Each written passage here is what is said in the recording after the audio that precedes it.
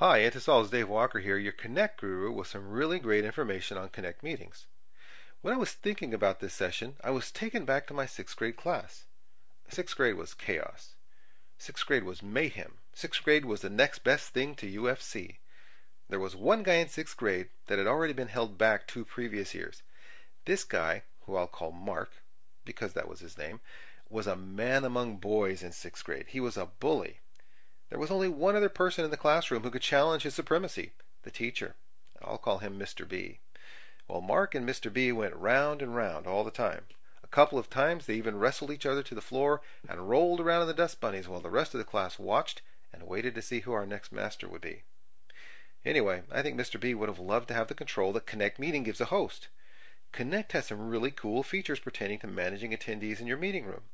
First of all, we need to be clear on the different roles people can have in the meeting room. There are 3 roles: host, presenter, and participant.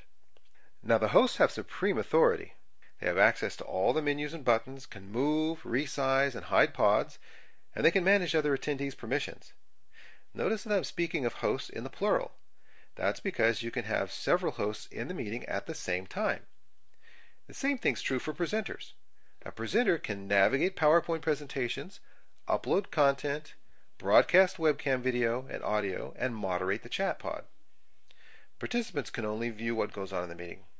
They can participate in chats and polls, as well as download files from the file share pod, but can't affect anything else in the meeting room.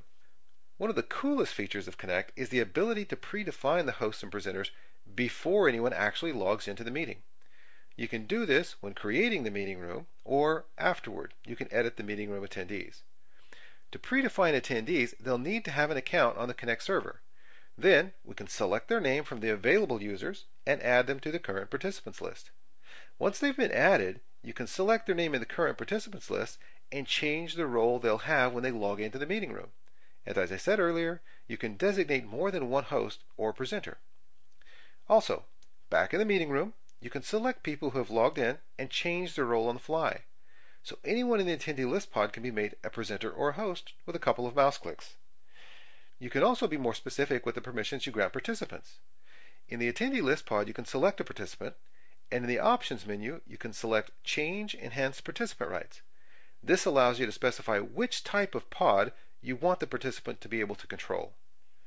Another thing you can do as a host is remove users from the meeting room. Now that's what I call power. Mr. B would have loved to be able to remove Mark from the classroom. So enjoy the power. You don't have to put up with a solution that doesn't give you complete control of the situation. Remember, X means has been. So let WebX be WebX. If you really want to get connected, get Adobe Connect Pro and feel the power.